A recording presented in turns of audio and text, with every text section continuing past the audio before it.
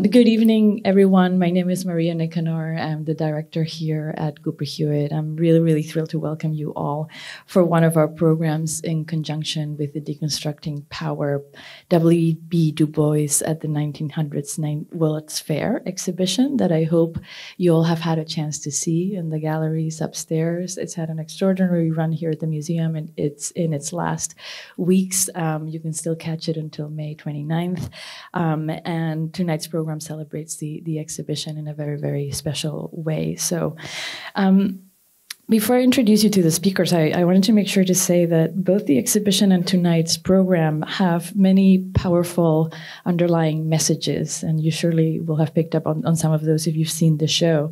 But one of them is that data is important, and that representation is important, and visualizing it in the right ways to elevate the stories that count is crucial in the world that we live in, and is even more important if we want to inspire any kind of change.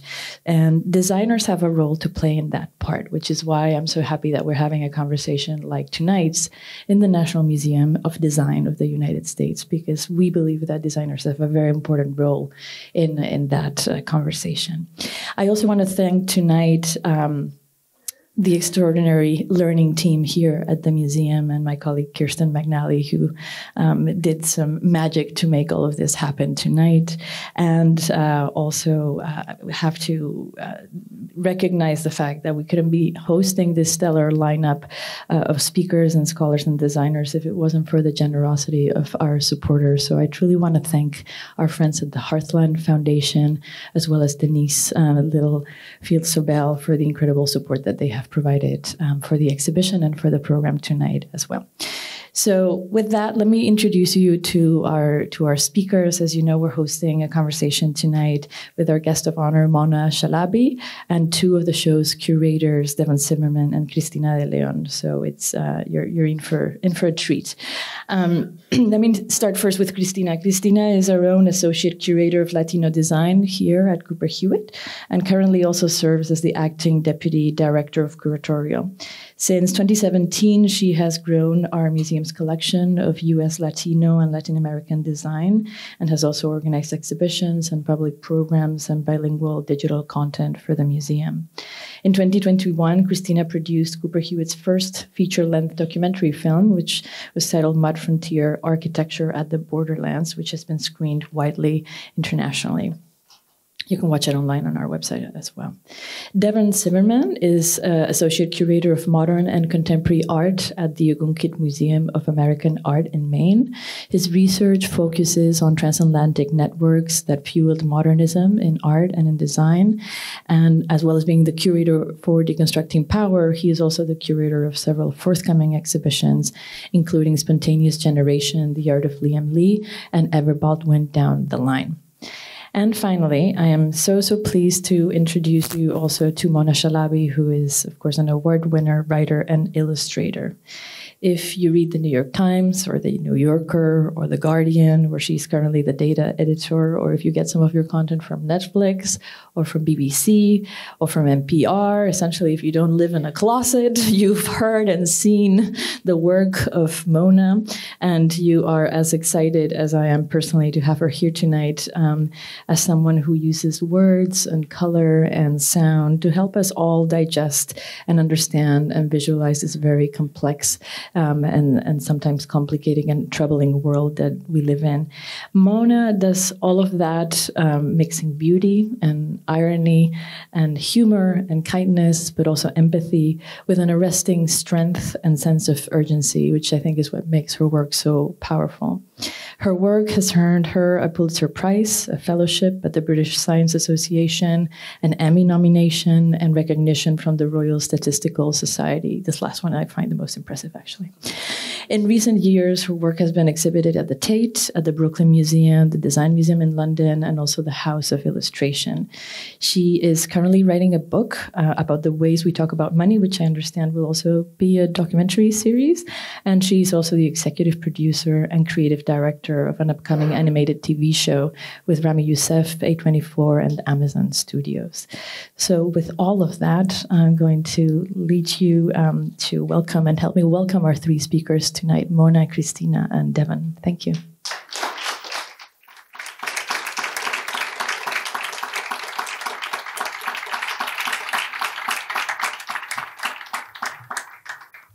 Hi, everyone. Hi. Hi. How are you doing? Hi. Welcome. Yes. Thank you all for being here. What a great way to get Cooper Hewitt public programs going, a full room, and all here to celebrate a great exhibition and Mona's work, which we're so, so excited to be able to talk about today. So thank you all for taking the time. Yeah, so I thought we would just start off. For those who haven't made it upstairs, I do hope at some point, if not, I don't think you can this evening, or at least you'll have to be quick and avoid a few guards to try to make it up before the end of the night. Deconstructing Power, W.E.B. Du Bois at the 1900 World's Fair was really a collaborative endeavor with myself, Lenisa Kitchener at the Library of Congress, Christina de León, and Yaofan Yu here at the Cooper Hewitt. And for those who haven't seen the show or who have, the exhibition looks at the 1900 World's Fair as an item, an object of design, something designed to communicate messages, to communicate ideas and ideologies about the world, and to look at how designers navigated, explored, participated, or deconstructed many of those messages that were communicated. And central to that narrative is the work of W.E.B. Du Bois and his students at Atlanta University and the really remarkable data visualizations that they produced and exhibited at the 1900 World's Fair. This is the first time that the original data visualizations have left the Library of Congress, so it's been about 120 years or so, and they're just really remarkable items and objects, and so important. And they are the launching point for our discussion tonight. And so, this wonderful juxtaposition, and kind of my first question was, Mona, how did you kind of first encounter the data visualizations and kind of responded to them? Yeah. This is not helpful, but I don't really remember. I don't remember the first time that I found Du Bois's work, but I remember seeing a Library of Congress link where you could like scroll through each of the pieces. And what's incredible, as you know, obviously having put together the exhibition, is it wasn't just these data visualizations, but he really, really went out of his way to ensure that photographs were a key part of the World's Fair. And I think that when you look at it on the Library of Congress, it's kind of amazing. Everything isn't really in order, like the reference numbers. So it kind of goes photograph, incredible data visualization, photograph, photograph, photograph, data visualization. So you're kind of forced to view them in conversation with one another. And I just remember thinking it was the best journalism I had ever seen. And I think that's still the case even now. I lost a day. I mean, but in a good way. I was just fully immersed in it. Yeah. A good rabbit hole is always an amazing thing. What then led you to produce the series, kind of responding to the data visualizations? Yeah. I had been talking to an editor about how much I loved his work, and I think he wanted to commission like the illustrations. And actually, I worked with another organization who wanted to kind of film me making them. And it was a disaster because to make them is incredibly hard. And so as we were filming, I was just like, oh, I've like fucked up this part. Like, do we have Tipex? Like, I don't know how to like fix it. And again, this is my first time, just like literally 20 minutes ago, seeing the work for the very first time in real life. And to view it in real life is phenomenal, where you're just like, how did he do it without Photoshop? Like this has been Photoshopped to like fix my mistakes, you know? And the idea of doing this hand lettering at that scale is just mind-blowing. It's amazing, yeah. And even like, his is so much nicer than mine, which I shouldn't be surprised about, but yeah, amazing. What I was really intrigued in, walking through and seeing them in person and kind of getting a hint in the images, and something that seemed what you innately gravitated to, whether intentionally or not, is how hand-drawn, obviously because they are, but like your hand is present in the data visualization sets that you produced. And one of the things that I always find so stunning of seeing the ones in real life is the hands of all of the students. And we talked about this briefly, but how do you put humanity into data? And how did you think, or were you thinking about that when you were working on this? Or I was, yeah. I think, again, the photographs are a key part of like bringing in some of that humanity. But I think actually the imprecision is actually really important. So even on his, it's like, it's phenomenal and it's perfect. But you can tell that that lettering hasn't been done with a typewriter. And I think that's really powerful and important. It's reminding the viewer that like, humans are both responsible for the act of collecting data, for the act of selecting data, for the act of visualizing data. And I never want to lose that in the work that I'm creating. So computer-generated graphics, I do think, can feel quite inhumane, quite clinical, because you kind of lose sight sometimes of the humanity in it. Yeah. Yeah, that sort of technocratic precision. And do you ever think through that sense of authenticity or truthfulness that's embedded in something that's precisely drawn, and then you go about, in hand drawing these things, it kind of subverts that sort of structure. Yeah, and I think a part of it also requires like a little bit of swallowing your ego, because when I first started to create this, right, the work wasn't really taken seriously. It was viewed as less precise. But what people don't realize, and I don't know if I actually did it with the Du Bois pieces, but I do it in every other piece that I do, because these were done on like a thicker kind of paper. But normally I create something with ink. I mean, it depends a little bit, the kind of style, but typically I'll hand draw something. I create a computer generated graphic, and then I go into Photoshop and I line it up with exactly like pixel for pixel, whatever a computer generated graphic would have been. So it's as precise as any bar chart, line chart that you're going to see. But I think I'm not telling you that. I'm not putting a decimal place on it. I'm not implying the precision, because I actually think the reality of the underlying data, even now, like none of these things, even despite us like progressing so much in terms of our data gathering techniques, none of these things deserve a decimal place on them. We still don't know them to a decimal place. And so to create the hand-drawn graphic, I think also means that what you walk away with is a sense of relative scale. And that's what I'm trying to show, actually. It's not about, you don't need to remember 25%. What you need to remember, I guess, is the relative size of the red triangle relative to like the beige one. And that's the important thing to take away. Yeah. Could you, talk about how you respond to the way Du Bois sort of structured his data visualizations? Because we were chatting about this a bit, and it's sort of legibility. Yeah, it's really important. So I hate the word infographic. I think it's like a really, really bad word. And that's because when I look at an infographic, again, there's like a lot of ego. It's like, look at how much we can like cram in rather than thinking about the viewer. But also I think when you look at infographics, sometimes you don't really know where to begin and where to end. Like, do I start in the top right-hand corner? Do I start down here? And the thing that he does that's so phenomenal in his work is he's really, which is something that I strive for as well, he's like, diminish the number of words on the graphic, which is super important in terms of accessibility, people who might speak English as a second language, people who might have a different educational background. But also part of the legibility is that you understand when you look at this graphic very quickly, I need to read the top part first. Okay, I've done that. Now I need to read like what's written next to the red circle, then what's written next to the blue circle, and your eye can dart back and forth. And you don't have to spend an hour with this to get your head around it. And I think for both, I mean, I really don't want to presume what Du Bois was thinking, but I assume that he also had the same preoccupation as I do, which is, I don't have your attention for long. I just assume people are going to lose interest. And so I feel this sense of urgency of like, before I lose you, I have to really quickly communicate something. It's quite an indulgent thing to assume that anyone gives a shit about what you're saying. Like, yeah. And I think he assumes probably he was working against a tide. Yeah. Yeah, but I try to think about the World's Fair attracted something like 50 million people.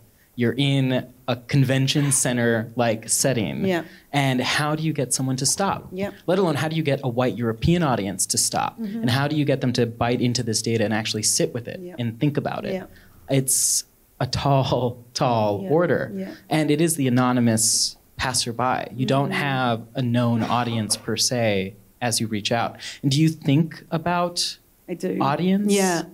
And I think actually maybe that's a way in which we potentially diverge. So I think actually when I started out in journalism, I was thinking about our modern equivalent of the white, rich European wandering through, which is like, I guess, especially in the lead up to the 2016 election, I was very concerned working at The Guardian that the people who read my work are people who already agree with everything I'm trying to say, right? Like I'm talking about gun control and people are reading these charts and they're fully on board already. Like, what am I really achieving here?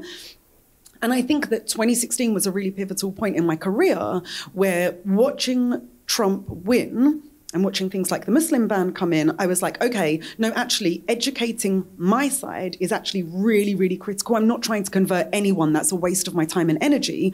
Helping somebody understand these are your legal rights as a migrant. These are your legal rights. This is a way to go about getting an abortion if you can't get an abortion. That is a really important part of journalism. And it isn't about changing anyone's mind. So I'm not, at this point, if people aren't convinced about like decarceration, if they're not convinced about the police state, I don't know, like I'm not going to convince anyone. That's not part of my job. Yeah.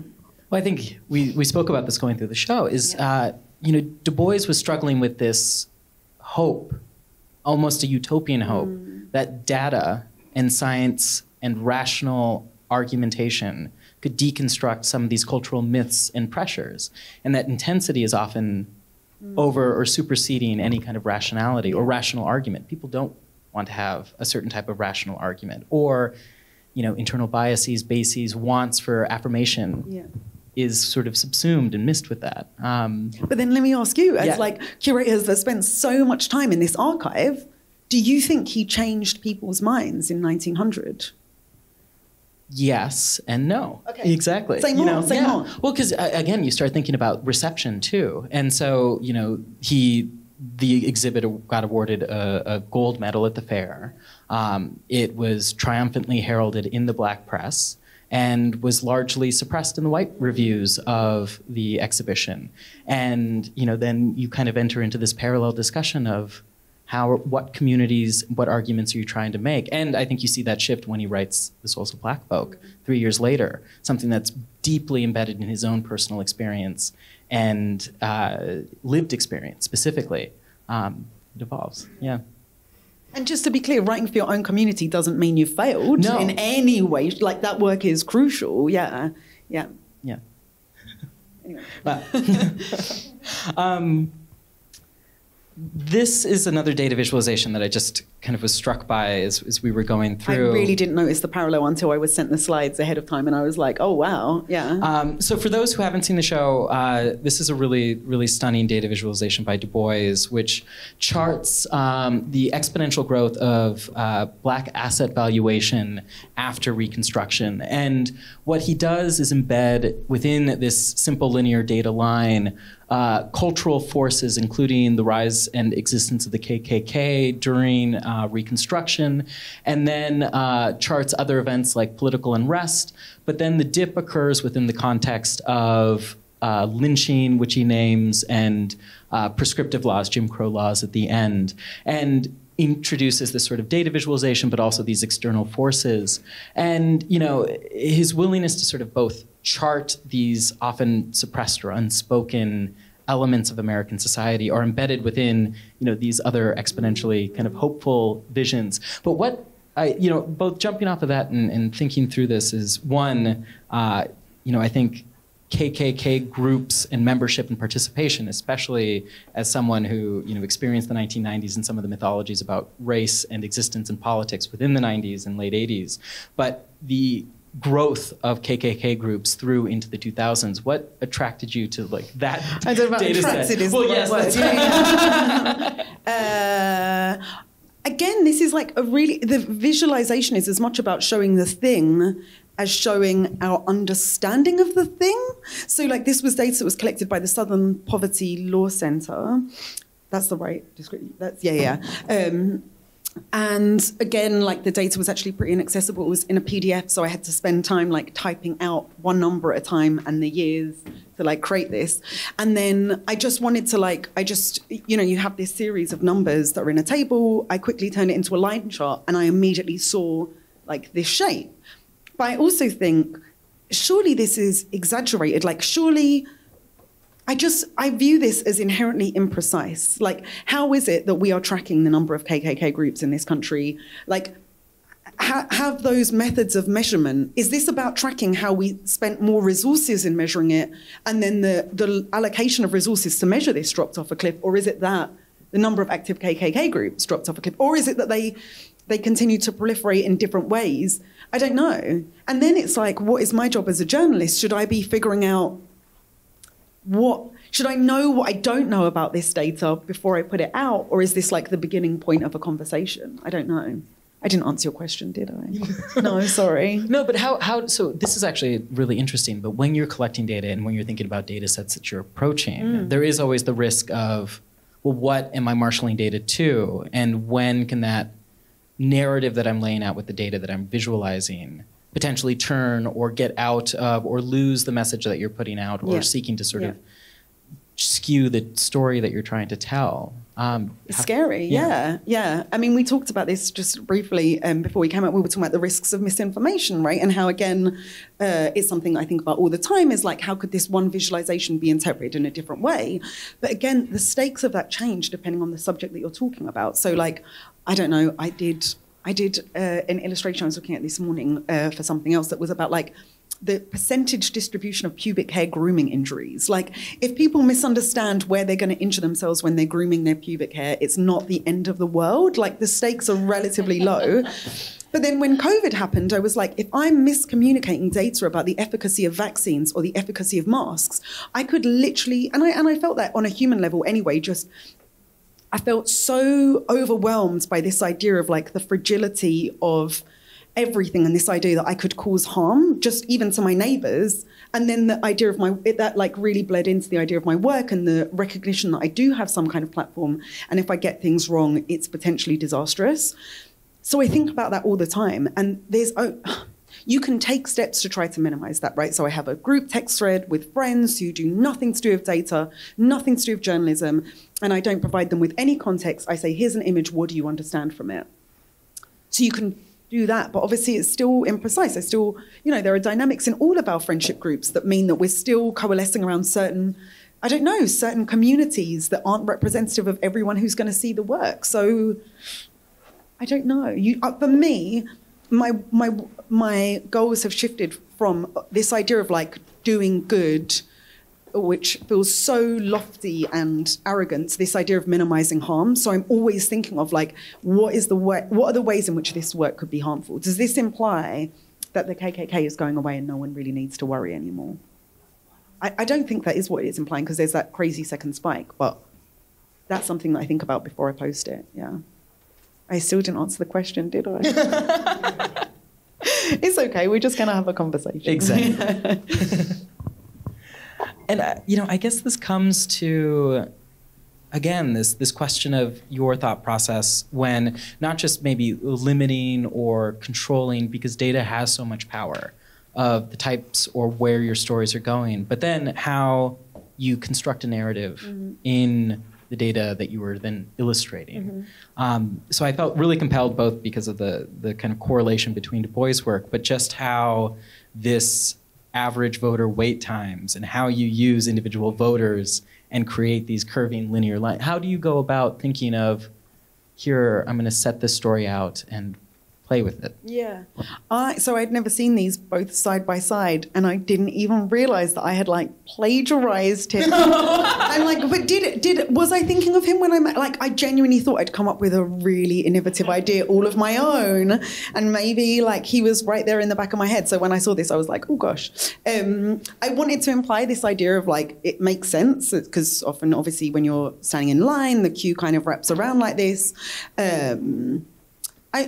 So much of the work is about trying to capture a feeling. And that idea of like, literally I got off a plane like 2 days ago and you get off at Newark, and again, the immigration process, if you don't have a US passport, oh my God.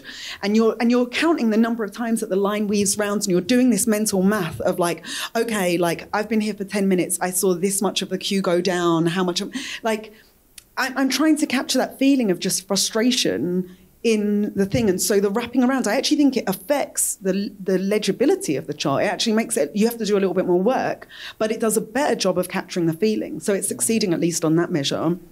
And I think, again, you walk away with the main thing, which is the relative scale. It doesn't actually matter exactly, to some extent, it doesn't actually matter exactly how many minutes African Americans are waiting in line, although obviously that does matter. It's the injustice of seeing that number set up against those groups up top that is supposed to invoke a feeling of like, wow, this system is intentionally and deeply broken.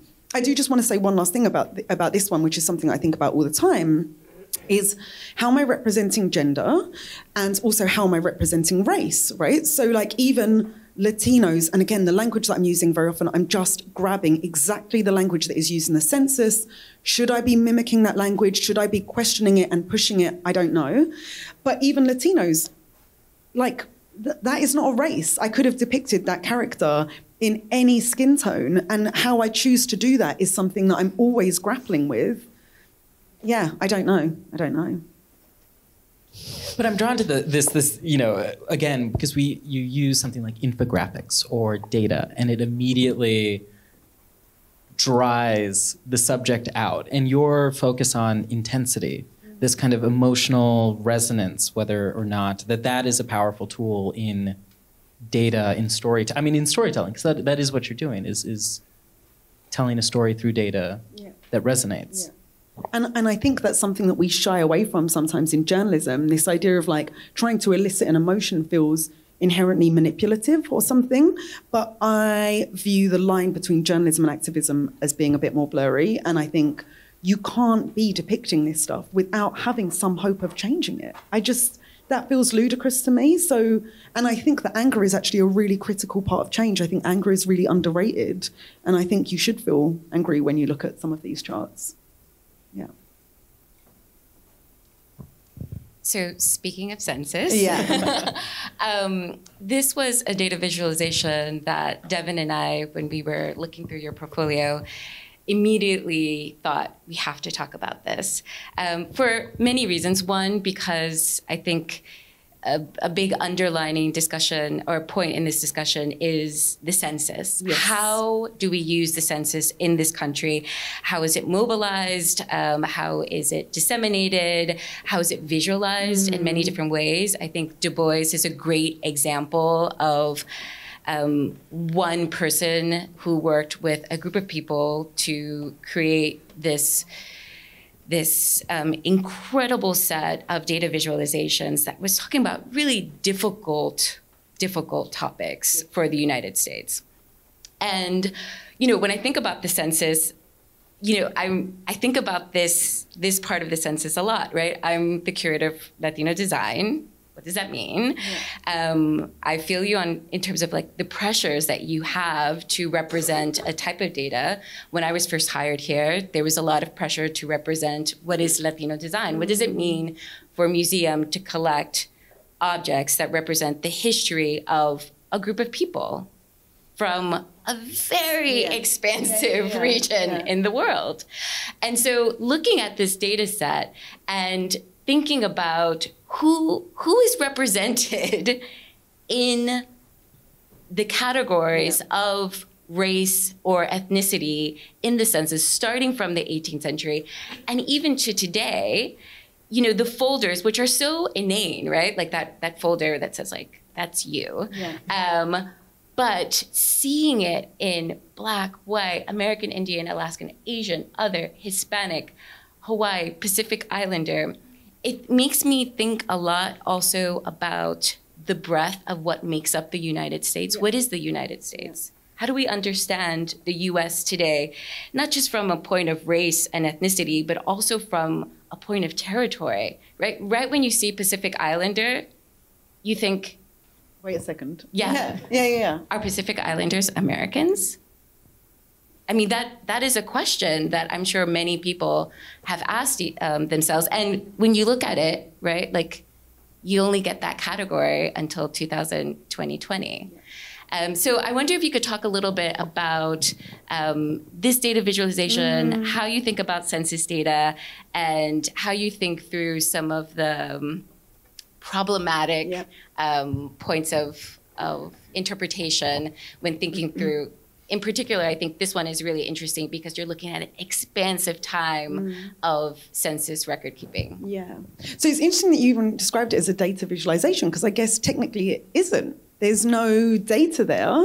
I guess you're right. I think about it as like the data of data. Yeah, it's information design. Yeah. And it's interesting because I think the Census Bureau actually published this like beautiful wall chart kind of thing that explains the evolution of these different categories.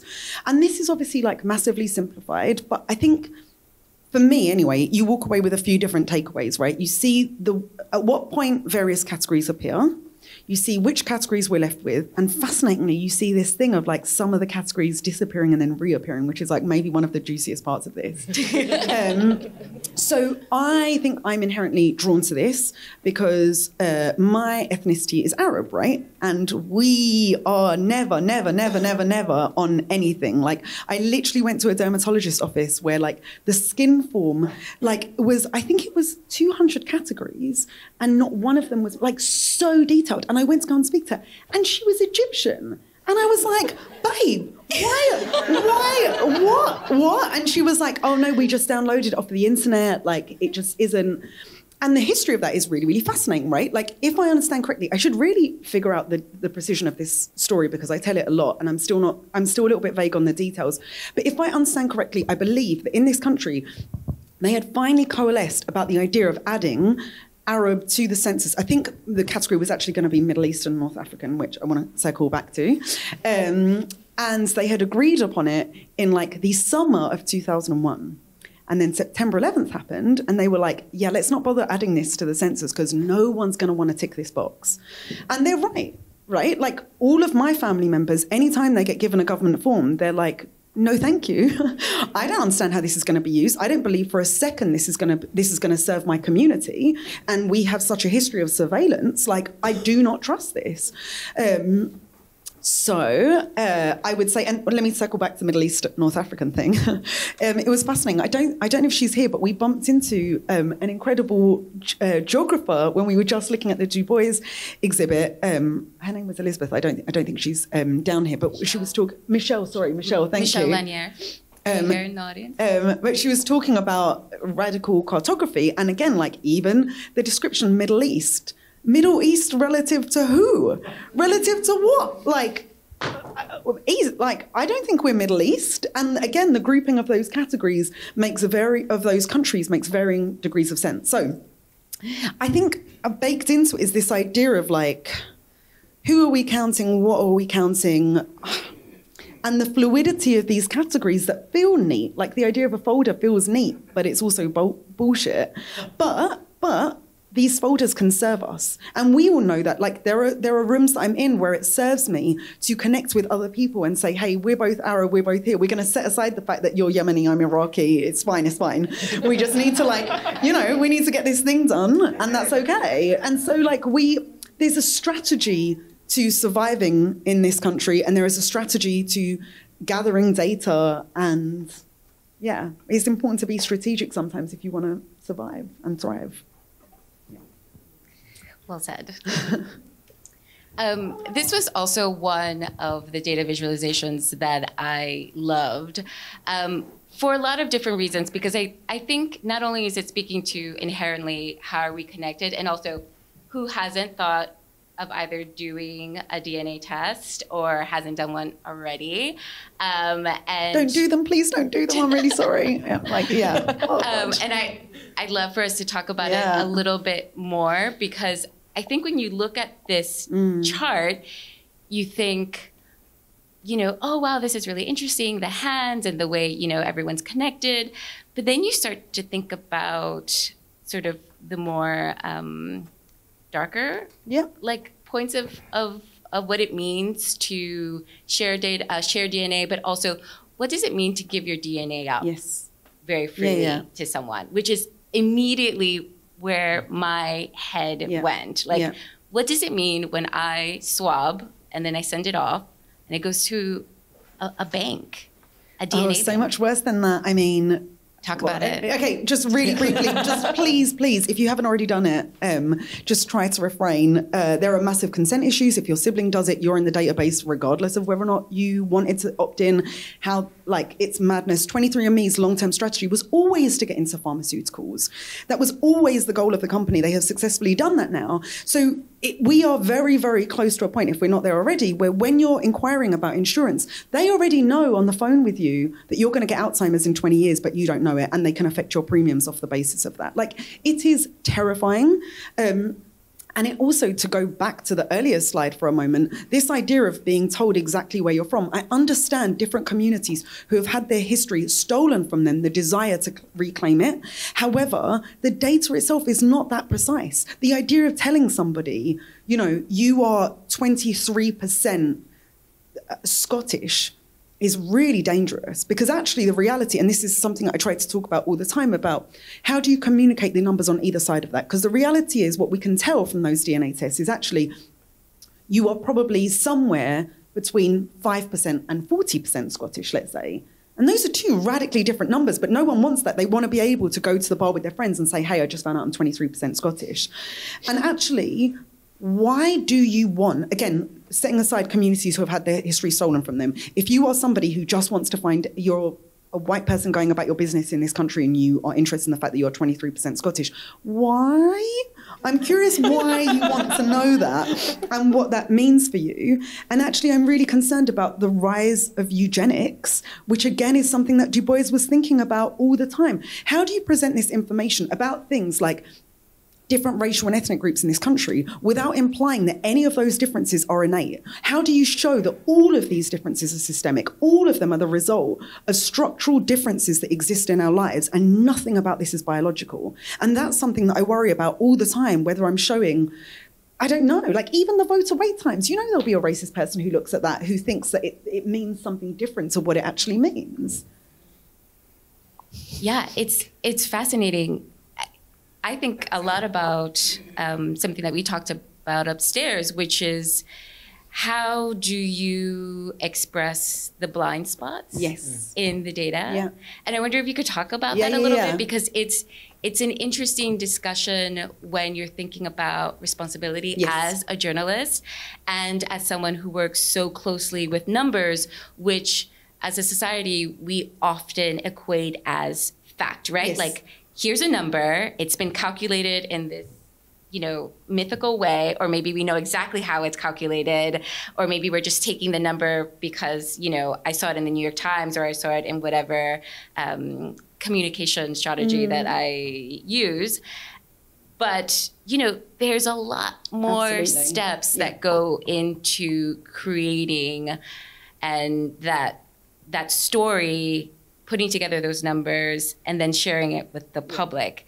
And, you know, as curators, like, we have this idea of like, we want to do a show, and we're in our bunker and we're writing and we're thinking. And a lot of that work is done in a hole, you know, like we're in our own orbit, and then you put it out there to the public and you're like, did I get every single fact correct? Is someone going to say, no, it wasn't that date, it was this, or no, you're completely misinterpreting what this work was all about? So I wonder if you could talk a little bit about that, because it's hard. Yeah. So I guess to build on your parallel there, data collection, just like curation, is expensive, right? Like, it costs a lot of money to do these surveys. And therefore, because of that, the data reflects the existing systems of power, because it reflects where do we attribute value? Which communities do we think are worth counting? Which diseases do we think are worth counting? Are we measuring tap water, lead in tap water in this community or this community? And so part of my work is about trying to show the data that doesn't get collected, or the data that is extra imprecise. There's an artist whose name I always forget that is incredible. It's a visual artist who doesn't have a background in statistics, who created a piece called like the Library of Missing Data Sets, and it's a filing cabinet with labels on it that says things like Black maternal mortality rates in City X. It's all the data sets that no one has collected, and they're just empty files. It's beautiful. Anyway, so to give you a really specific example of the ways that I'm trying to communicate uncertainty, there are a range of tools that we use in data visualization that we've used to do this all the time, right? Instead of a solid line, can we do a dashed line to communicate uncertainty? There was another mass shooting that was, was it in Atlanta, where it was a massage parlor that specifically targeted Asian women? So for that, I wanted to show actually the vulnerability of being a sex worker and how that puts you at risk. that data doesn't exist. The government doesn't collect data on sex workers, much less also, actually there's really difficult data to collect about how being transgender or gender non-conforming affects your probability of experiencing violence, right? And many people get misgendered even on their death certificates, right?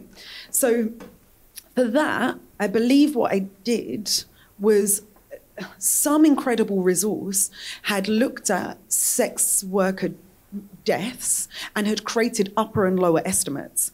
And I visualized it with a circle, but it's a circle with like an ombre where the circle kind of diffuses. So you don't really have a precise sense of where the circle exactly starts and ends, but you do have a sense by comparing this circle to that circle that sex workers are people who are at higher risk of being murdered.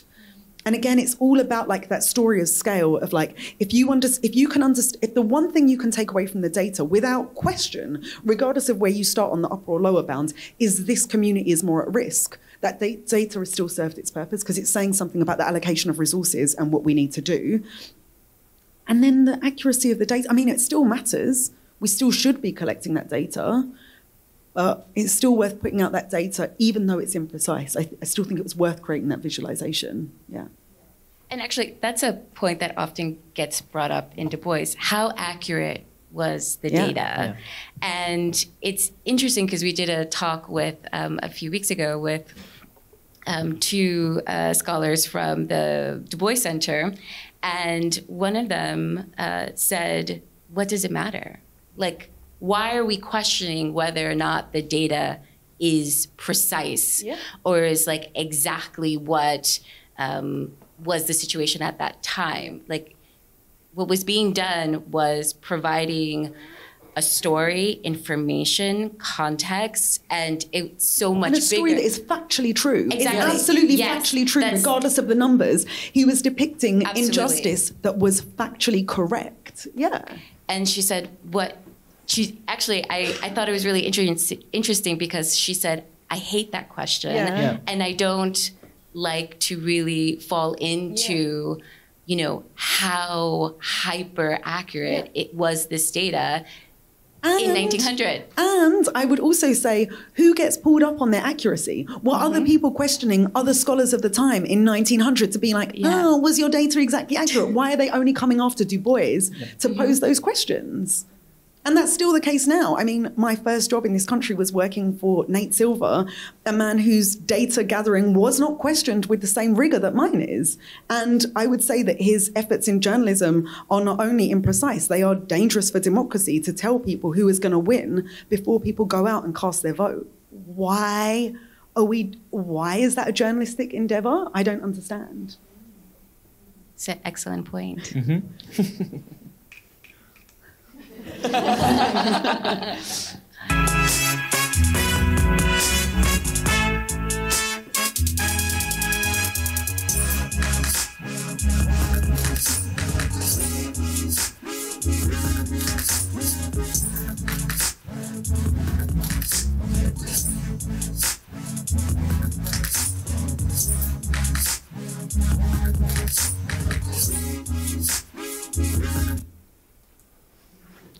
So we wanted to mix it up a little bit. But what I found very, poignant, but also really excruciating. Like, I felt a lot of anger when I first saw this video for a lot of reasons. One is that, like, who hasn't dealt with a bad landlord? It's living in New York City, like, as a New Yorker. You're dealing with bad landlords. You're dealing every day with some issue that you're trying to get fixed. You're paying exorbitant rents. And it's really, really difficult. But then when you see that statistic on the worst landlord in New York City versus the New York City Housing Authority, NYCHA, who houses officially about 340,000 New Yorkers, but unofficially that number could be well over 500,000. And to see all of those housing violations, and also thinking about our context here in New York City, Cooper Hewitt is in an area that's one of the wealthiest zip codes in New York City, if not the actual wealthiest, right? And if you just go a little bit further uptown to East Harlem, where I grew up, it's the second largest concentration of NYCHA housing. And so this juxtaposition of neighborhoods, of wealth, of access, of who gets to live in a dignified way. For me, when I saw this video, it just immediately became so visceral to me. So I wonder if you could talk a little bit about thinking through this video and why you juxtaposed the landlord with NYCHA. Yeah. So, okay, so the starting point for it was that I had a very bad landlord at the time. I had lived in the same apartment in Fort Greene next to my neighbour who came today, who actually bought me a Du Bois book that I really haven't forgotten. It was so lovely of you. And he has a great coffee company as well, if anyone's interested in coffee. I was living with a very, very bad landlord. I'd lived there for 5 years in that apartment in Fort Greene. I mean, I don't think this should actually be said. It's totally besides the point, but was a good tenant. Like, I paid my rent on time, every single winter without fail, the heat would go out. And I think I'm actually shocked retrospectively how willing I was to tolerate some of the absolutely inappropriate. She had keys to my apartment and would sometimes just wander in. Yeah. She lived downstairs. It was a 3-floor brownstone. She asked me to feed her cats when she went away, which I dutifully did. I don't know. Anyway, basically, around about the time that I was making this, I got a little letter slipped under my door, which was an eviction notice. Even though we share the building together, she could have told me. And it's because her daughter was coming home from college and she wanted to give her daughter my apartment. And luckily at the time, there was more of a conversation happening actually about housing rights, thanks to COVID, because of COVID. So anyway, I was feeling very frustrated and very pissed off at the time that I made it. I am somebody who, I think it's quite clear, my politics is very left. And I think that NYCHA should exist. I think the government has a responsibility to house the city's residents, who especially those who are in incredibly vulnerable situations. But I also think it's really important that just because I'm super lefty, it doesn't mean that government gets a free pass. And that Jason Corn is horrific, and this also has to be addressed. So I think, that was kind of what I was trying to say, I guess. Yeah, I don't know. Yeah, for me, I guess I thought it was really striking because NYCHA's everywhere through these very large campuses. Yeah. And they're actually, that's how they're referred to as these large scale campuses where they're dealing with so many issues like sanitation, asbestos, crime. Even just having lighting in some of those buildings and some of those walkthroughs and disability access for people who have different abilities to be able to enter their own homes and exit their own homes. And the fact that these are microcosms of a very large expanse of people that are living in New York.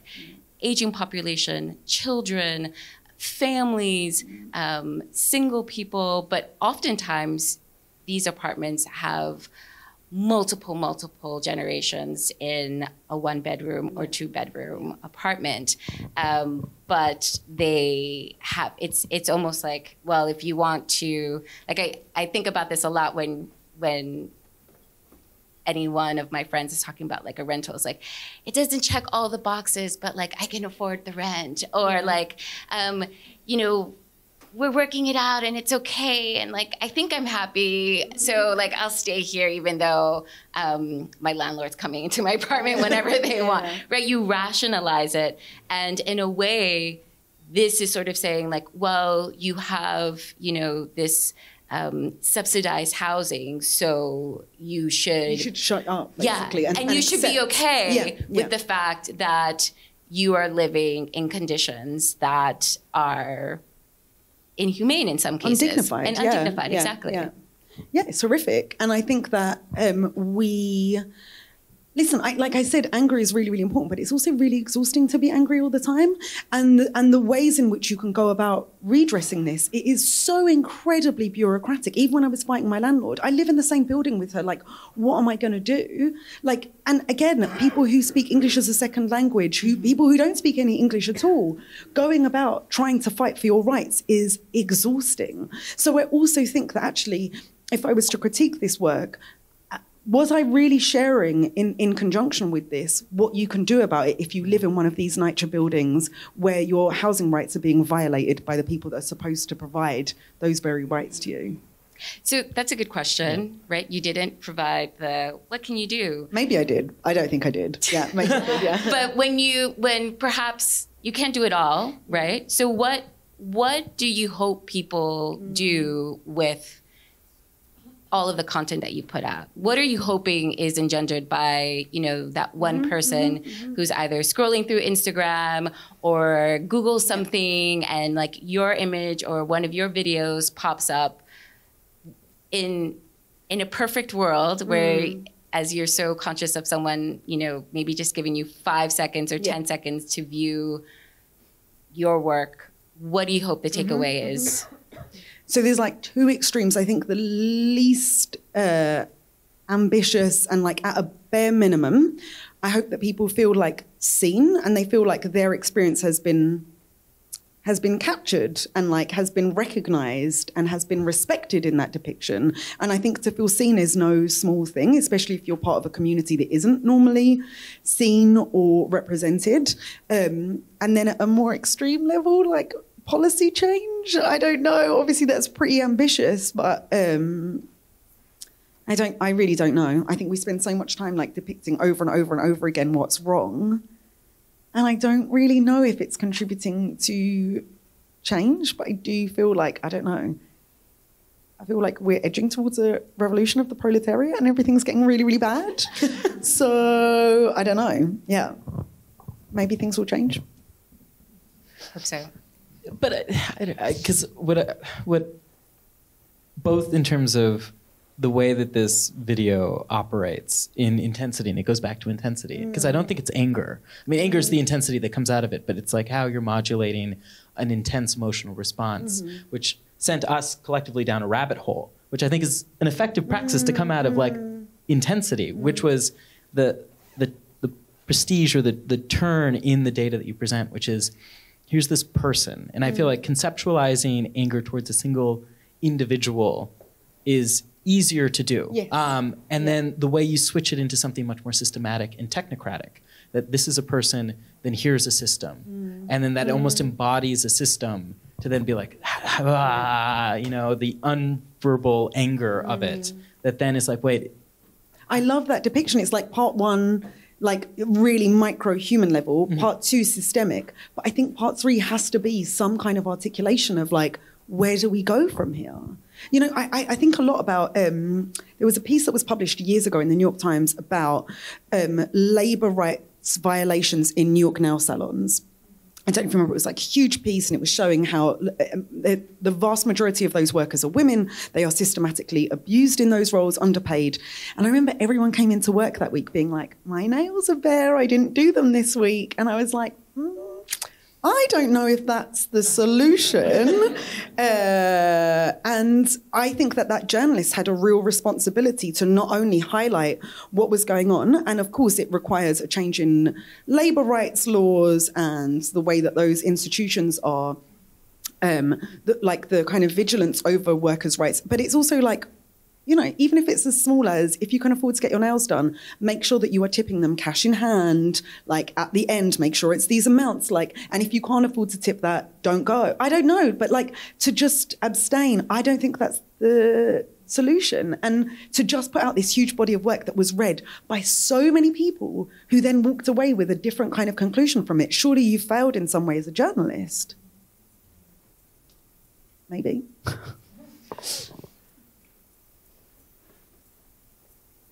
This is an audio chart. Oh God, it's this one. During puberty, boys' testicles get bigger. And as they get bigger, their voices deepen. Tom will now demonstrate.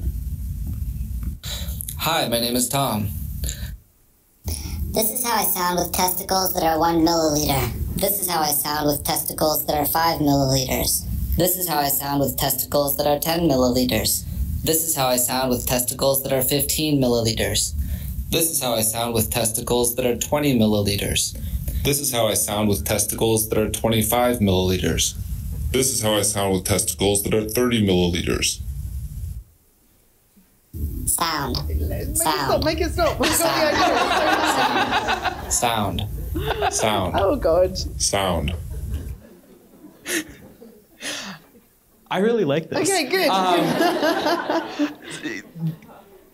Being someone who works in the visual arts, it is constantly a conversation of you are in a medium that is about looking and thinking about how do you communicate to an audience who may not be able to look, may not have that sight. And so I was just really compelled about the audio component about this. How do you think of data not purely just as data visualization, but different audiences and ways of communicating those kind of data stories? Yeah, I'm really glad you asked this question because I think about it a lot and I still think that I'm not doing a good enough job at it. But yeah, obviously data visualization massively alienates people who are blind or visually impaired. And I think that there is like an ease of going back to those same techniques where data sonification is incredible. And it's just because it hasn't been explored to the same extent that there aren't those same kind of go-to quick results. But it makes sense in so many ways. Even I was like exploring different ways that data sonification has been used in the past. And if you think about even something as simple as like a lab setting, when you're looking through a million different results and you're trying to find who has the result that means that they're unwell, it makes far more sense to sound an alarm for that one result rather than having someone scroll through visually all of the results. Like data sonification, like every method of accessibility, every time I build on sound into a visual, it doesn't just benefit communities who are blind or visually impaired. Everyone is like, oh my God, I understand it so much better now. And so all I can say is that it's still a work in progress. I've created tactile work in the past to try and work on that. I've created data sonifications. I'd love to just like keep on experimenting. And again, part of the reason why I did voice is because so much of my work is trying to like make the medium feel correct to whatever the data is. So even if I were to communicate something like how the smell of New York City has changed over time, could I like do that with like a data smellification thing where like you could smell urine on a map or something, I don't know, and you could know you're in like, you know, you're in Soho just from like sniffing the map. That'd be cool, right? Smell urine? No? Yeah. No? Okay. In the summer. Oh, definitely. There has to be a heat component. All year round. Who are you kidding? All year round, yeah. But it mixes, you know, you get the fragrance of the spring, flowers in bloom, and urine in the background. But I guess that goes to like storytelling because, you know, in your introduction, you were doing a number of different types of projects across a number of different types of medium. And the format, the media becomes kind of the message in what types of stories you tell. Mm-hmm. So do you think as you're sort of working on a podcast or working on a television show and trying to craft narratives, does that kind of do your ideas and projects bounce off of one another? Or does a data visualization or a research project that leads to a data visualization then lead to a podcast? Or how do you kind of work cross-platform? I'm thinking a lot about just time and how little time we all have and like, is there just a way to like make it more efficient that I can just like take apart this one chunk of what I've done and kind of reutilize it in a different space? But yeah, I do feel like TV is quite a different beast and it's been exciting to try to understand that. Yeah, but also quite weird. The TV show is with Amazon and like Amazon is the devil. So can we just transition to the next slide? Yeah.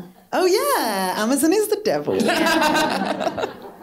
And I love how you just won a Pulitzer for this body of work. Congratulations. Thank you. And so why don't you talk a little bit about that? Because I can imagine there must be a lot of feelings, right? You won this incredible award for... the guy who's paying my paycheck. Yeah. And I love this one. I mean, it's a series of data visualizations that you did, but this one in particular is incredible, right? Because everyone understands what a snow globe is.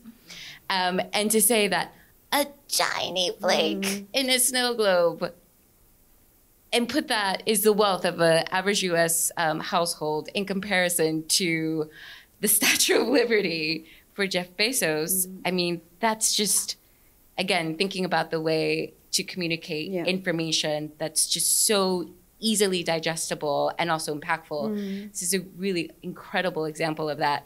But then, right, now you're in this situation where you're working with Amazon. How do you reconcile with that? I mean, as people who work in cultural institutions and museums in general, that's something that institutions like are constantly grappling with. Like, who are the wealthy people where it's okay to take their funding, or it's okay to collaborate with them? I mean, those are difficult conversations that you must be having with yourself and had, and we certainly within the museum sector are having much more. So maybe I'll just start by talking about the piece. So it was a weird commission, right? It was like, can we find ways to visualize his wealth? And I guess a lot of journalism is supposedly telling you something new. But in this, like, everybody in this room knows Bezos is filthy rich. And so the goal is actually not to communicate anything new, but maybe to resensitize you to something that feels now like mundane, or like it's like a natural fact of the way of the world that here's this incredibly rich person. But no, like, this is so obscene, and how can I make you feel the obscenity of that again? It's kind of interesting as well because it's a data visualization without a single number on it, which is, again, something that I weirdly strive towards because people hate maths. And so I'm trying to, like, get rid of the numbers on the piece, which is weird. And yeah, I feel like it was relatively successful. But yeah, I'm currently collecting a paycheck from Amazon. Also, I'll just say, Smithsonian also has received funding from Jeff Bezos. Oh, wow. So okay, we're all in the sin bucket. Okay, great. I don't want you to think you're out there. Us too. Yeah. Well, I mean, it's really interesting because... I technically don't work for the Smithsonian.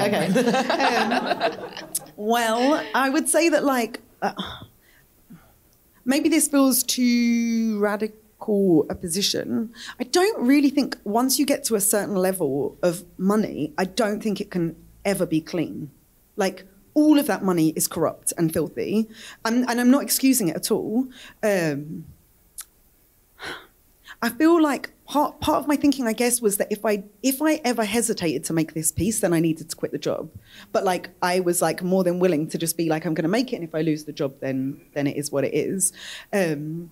Unfortunately, I guess it's a bit of a testament to how ineffective journalism is that Bezos isn't aware of this. Bezos doesn't give a shit. Like, he doesn't even know that I work for him in his like empire. It doesn't make a difference. I don't know if it's like Robin Hooding it to like take his money and then use it to like subvert his I don't know. I think a lot of people under American capitalism are walking very difficult moral lines.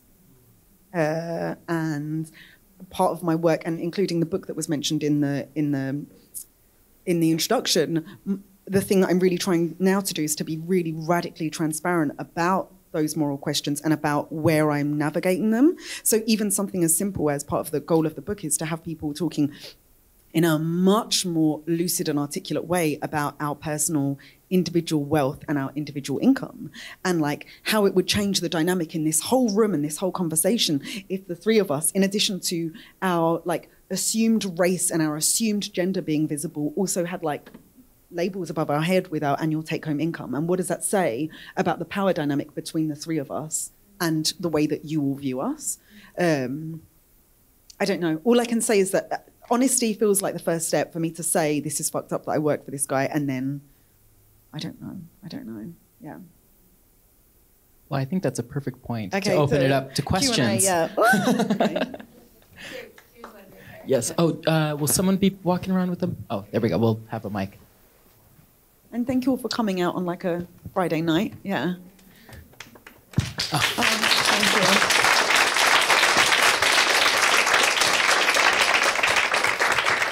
You're going to have to stand, apparently. I wasn't prepared for that. Hi, my name is Azur. First of all, for so many brilliant things you said, you kept saying, I don't know. And I was like, you've been telling us the whole night. I'm also a storyteller, and I struggle with the idea of, do I tell a mainstream story that happens to happen to a brown man, or do I tell a brown person's story and hope that somebody listens? And you kind of touched on that, and I just wanted to find out, how did you make your decision? Yeah.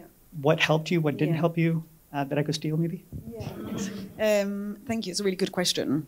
I think for anyone who has any kind of like access to an identity that is marginalized, you know that that is formative of everything, but it's also not the only thing of who you are. And I think if you can try to like just be honest about the times at which that identity is like really front and center and the times at which it takes a back seat, the audience will find you. Like, I don't know, there is an audience for that. So I don't know. I think it depends on what is like the subject that feels front and center for the story that you want to tell. And then from there, I think you're figuring out your identity's place in that story, which is really difficult to unpick. Yeah, I don't know. And again, I'm thinking about in the process of writing this book, like, I don't know, how much did my identity shape my upbringing? And obviously it did, but it's a really difficult act to unpick some of that, yeah. Yeah. I didn't really answer. I'm doing the I don't know thing. I know, I gave a great answer, yeah. You're welcome, yeah. Hello, hi. Hi. My name's Surya. I'm a qualitative researcher. I do UX research, but anthropology by training. And I wanted to ask a question about kind of interpretation. So I guess kind of to the point that you were just talking about how, you know, if you're as a person situated, how others interpret you. But I think when it comes to data visualization, especially your style of data visualization, where it is also very akin to art. And so in the art world, you have that kind of question of, for the audience, their interpretation of your piece, and then for you, your data visualization plays a certain kind of role in how it's kind of actioned and internalized. How do you navigate the way that your art is, or your visualizations, or both, you know, a mix, is kind of taken in and navigating that kind of space of, I'm presenting this kind of nebulous data that has a certain context to it because of the way that you do present it. And, you know, in the case of US, and like even this piece right here, and having the Statue of Liberty and very much situating it locally, but at the same time, not really having the breadth of context that is often missing from, you know, survey data and things like that, or even data visualization is really, you know, built off of how that person kind of internalizes your work. Such a good question, thank you. I would say that, I mean, all artists, I guess, take a different stance on this of like whether, you know, I'm trying to tell you this one thing and that's what you need to take away from it. I think it really does depend on the subject that I'm depicting. So, really weird example, again, I looked at it this morning for some reason. I looked at like the percentage of adults that experience rectal bleeding. And however you interpret the causes of that, I don't think it's necessary, because I'm not charting it over time, it's just like one spot statistic. I think that being open to interpretation is kind of okay if it means you go off and like do some querying of your own. If I'm depicting data on the efficacy of masks during the peak of the pandemic, actually my main concern is the possibility of misinterpretation, and there becomes a really urgent need for you to walk away with not only a set of numbers, but a very clear understanding of cause and effect. Same thing with vaccination. And so I think for certain subjects, particularly when it comes to health, my concern is about eliminating certain types of misinterpretation that could do harm. And then whatever you're left with, feel free to interpret it kind of however you like, I guess. It really depends on the subject, basically. Yeah. Yeah. Thank you. Any other questions?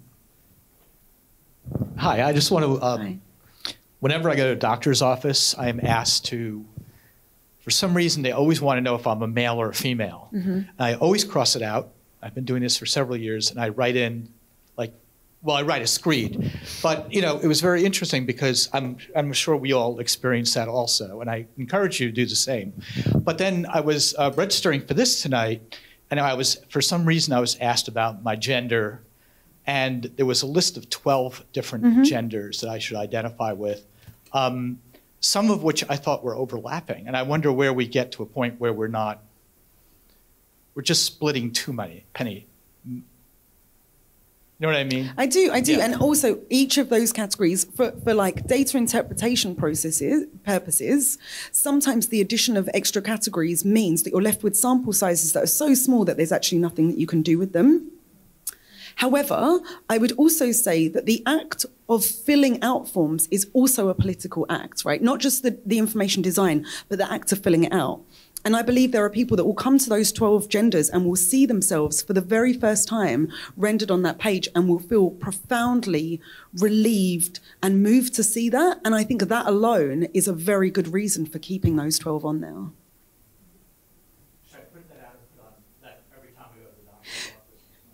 I think, again, it depends, right? Like, I would say that sometimes in the doctor's office, and this all comes down to, like, our relationship with the people who are gathering that data. Have you had positive experiences with medical professionals in the past, or have you had negative experiences?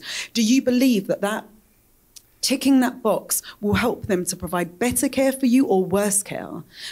And like, will it mean that they dismiss your concerns? And so again, like, it's about your relationship with the figures of authority. And sometimes, again, to produce those 12 genders actually can help people's relationship with both this institution and the people who run it.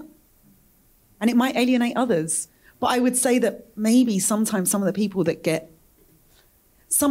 who feel frustrated by some of those things are people who, and I'm not suggesting this is the case for you at all, but sometimes some of why it bothers people is the discomfort of the change and the upsetting of what's familiar and what is known to us. And sometimes discomfort is a good thing. I also wonder why in order to buy the ticket to come here, I needed to identify my gender. Well, I'm sure there was a prefer not to say option, no? Yeah. Yeah, but why was that? Why are they even asking? Because I think institutions like this, in order to better serve communities, I mean, I really don't want to speak on your behalf, but I'm going to go ahead and try. It's really important to know who your community is, right? And if, for example, one of the things that yields is that there's a vast number of people who are in this event tonight who actually identify as non-binary, for example, but might not feel comfortable turning to their neighbour in the seat next to them and saying that, but they do feel comfortable saying in a private forum. That could affect something as simple as the bathroom designs in this building. And so that is really valuable information. It could affect the curation process of maybe we need to have more exhibits here that are done by artists who are non-binary to make sure that people are seeing work that's represented here. I think we do sometimes, because the reality is, and this goes back to, I agree, but like, should we do, like, so I agree. However, to go back to like Arabness, so I'm just going to speak from my personal experience because I'm a cis woman, so I don't want to speak to gender. As an Arab woman, we have no fucking clue how many Arabs there are in this country, right? So I can say, yes, of course this museum should have an exhibit that's done by an Arab person. But the museum's like, well, how many people are going to come to that? Is there really an audience for that? Is there really going to be demand for it? And a critical part of advocating, and this is where it gets really, really difficult, is that a critical part of advocating for yourself is the demonstration of need. However, I would also say that the over-reliance on data sometimes can be really problematic, where I would say, even if 0.5% of people in this room are non-binary, that shouldn't be a reason for not having an exhibition in here that's done by a non-binary person. However, the realities of fundraising and going to people sometimes requires saying, there is a community for this, please give us money for it. Like, do you want to say something? This is correct. Just as a museum person, this is correct, and okay. Oftentimes we are forced. Actually, our director can speak a little. Yeah. But we're forced to provide cold hard numbers or cold hard facts to be able to get support to do things that are maybe outside of what we've done normally or new for us, or even to just continue what we've been doing already that has been successful. We have to show why we need to do what we need to do. But just to say, Mona's answer is spot on. You're hired, you can come work with us anytime. But just to say that I also agree with you. Do we really need to do all of this to prove that this is what we need to be doing. And I think this is the unfortunate reality that that connects with the points that we were talking about before, that we live in an imperfect system. The system is profoundly fucked up, right?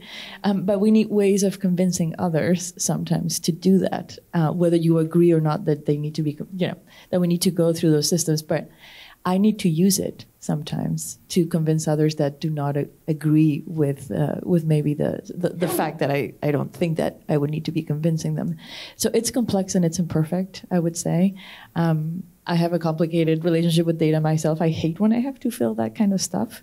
And then add to that the level of the federal government, which is like a whole other sort of like level of, so it's very complicated. So for me, as long as we're using it and to subvert it a little bit and to provide what I think we should be providing, it justifies its use as much as I sometimes wouldn't be my first choice.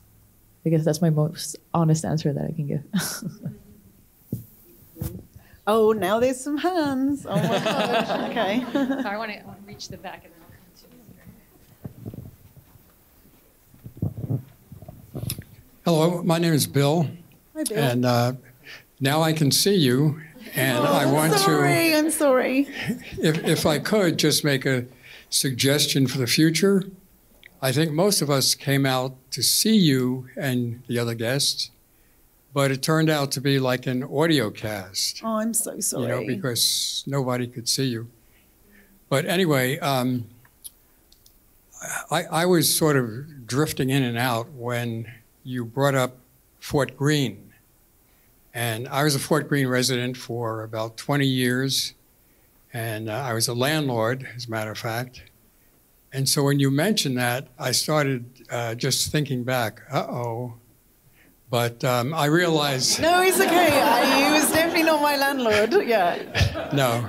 No. But I realized chronologically it was impossible. Yeah. So that was okay. But what I really wanted to mention was you talked about the Middle East. Yeah.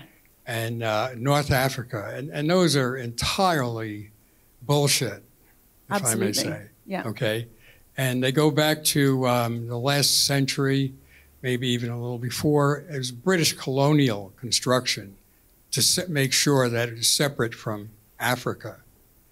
And if you look at the map, it's interesting because the Middle East is separated from Africa by the Red Sea, which is about 90 miles. And it's not even a complete separation because if you go further north, you can actually go around, there's like a land bridge. Okay, so the Middle East is not part of Africa, definitely, according to the mainstream. But Madagascar, 500 miles away from the coast of Africa, is African.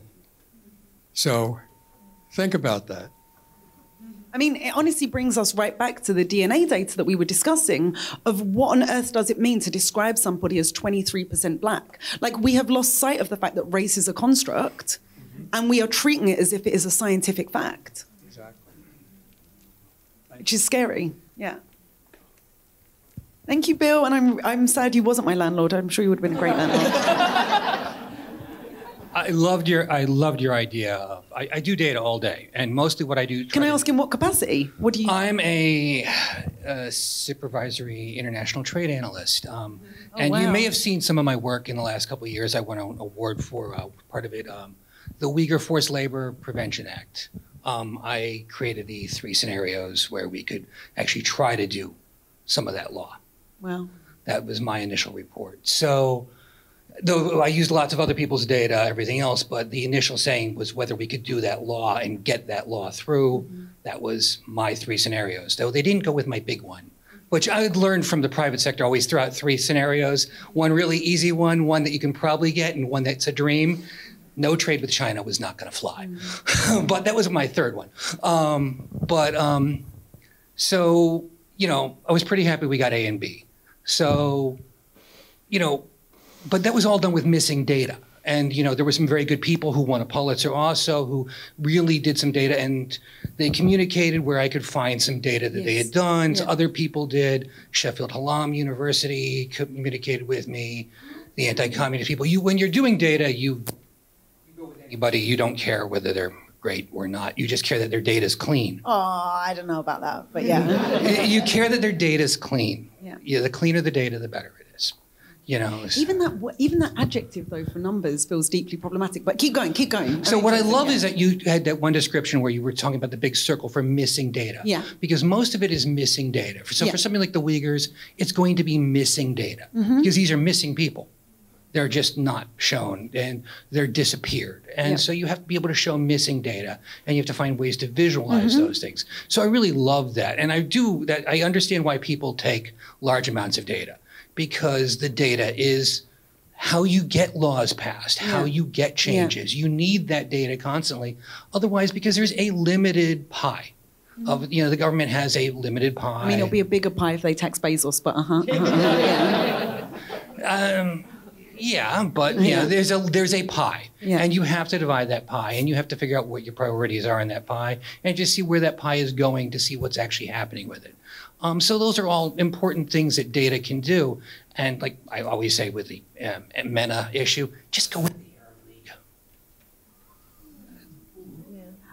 I don't know. Why they have a really nice thing, the Arab League. They just pick out their countries that belong in the Arab League, and they've got their own little thing. They've already. But then, how would you, on something like census data, the Arab League is a political body. The Arab League is a political body. Just put that in there. I wouldn't check Arab League on a census form for my identity. Arabs, ethnicities. But there are people who are ethnically Arab without necessarily speaking Arabic, right? I mean, like you've got Sudan, where they're ethnically most people would consider them racially black, but they're Arab and they're in the Arab League. So, and you've got Moroccans and Tunisians. And, I mean, it's really more of a cultural definition. And I don't know. I mean, who's in the Arab League? Who's in the Arab League who doesn't speak Arabic? I don't know if this particular night is the night, the time and the place. But a fun one. Defining Arabness right this second. But a fun one. Yeah. It's a tough call, because how do you define a cultural group that is spread from? I think a big part of it is letting those communities define it. I said. Yeah. Anyway, thank you. One more question over there. Okay, so if you use a number of different data sources, so sometimes you run into the issue that these different data sources do kind of lead to different conclusions. Yes. Also, a second question is that, like, if you're presenting data, how do you avoid the fact to not imply causality by a correlation? So that's like a really important thing, that people will, basically see like an increase in X that is caused by Y. Yeah. So I guess, how would you approach that problem? Yeah. And, are there any like data sets that you like working with or don't? And then how do you run into this issue that you look at something and then actually you would have a different conclusion if you looked at something from a different source? So on conflicting sources, it's a really good question. I think it's really important to look into who is collecting the data, what their goals might be. Dare I give an example that veers into Arabness potentially? I mean, it's actually an example about Muslims. So there was a statistic that was cited that was something like, 60% of Muslims believe in jihad. And it was like posted all over the Daily Mail in the UK. It was from this survey body. The survey, I looked into the survey, and the survey was many, many, many questions. The first question on the survey was, how do you define jihad? And the vast majority of respondents selected my personal peaceful struggle to be closer to God. So that automatically changes the definition of people supporting jihad. It was also an online form that anyone could opt in for. So no understanding of whether or not those people are Muslim or what. Fact number 3, crucial fact. The survey was done by Kellyanne Conway's polling company. So there are steps that you can do to figure out what are the resources. And honestly, I would say the tricky thing is that, to give the example again of sex workers or different marginalized communities, sometimes it's very specific bodies that are collecting that data where they are both far more accurate because they have built up the trust with that community to increase response rates. But it also means sometimes they're incentivized to sometimes inflate some of those numbers. Go on. You have... Yes. Yes. But ultimately, you mentioned so many nuances. They're super important. But how do you distill that complexity to this kind of visualization? It's like colors, images, and easy to digest. So let me give a really concrete example that I've never done, but like just to respond. Like, tell me, I don't know, one thing that you're interested in. Anything. Could be like what you eat for breakfast, I don't know. I mean, like economic inequality, that's really interesting. Economic inequality. Or like social issues. Okay. So let's say there was a survey that was done to measure economic inequality, and it was asking people, have you had trouble paying for your groceries in the past month? And there's two different data sets, right? One of the data sets says 20% of Americans are struggling to pay for groceries, and one of them says 2%. One potential technique for visualizing that is to show 20% and 2% as two different bars, right? Like, let's use this. So there's a bar at the top that says 20% on the pink, and a bar at the top that says 2% that's much smaller. And then down from those bars is a dashed line that now shows, either with a circle or with a square, the number of respondents that were included in that survey. And maybe the 2% survey had 200 respondents and the 20% survey had 10,000. And so now I'm presenting both sets of statistics to the audience and also giving them the opportunity to interrogate themselves, which data set do you feel is more reliable? And imagine if on that same thing, I'm also showing the breakdown, we're out of time. We're also showing the breakdown of like how much money was put into that survey. Am I also being able to show like with little state outlines, which were the communities that were interrogated? Was this truly across the country? Was it only certain places? So in an ideal world, I would present people with more than one data set.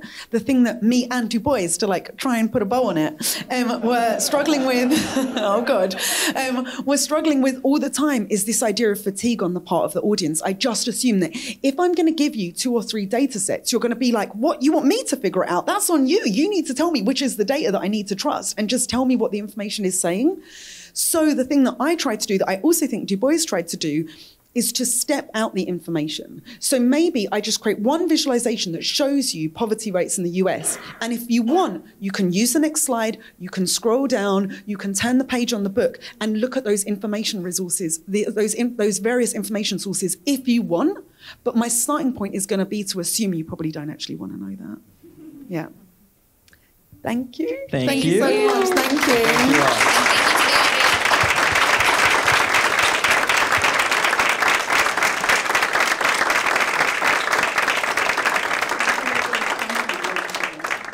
Spicy at times is good. We need more spicy music. Yeah.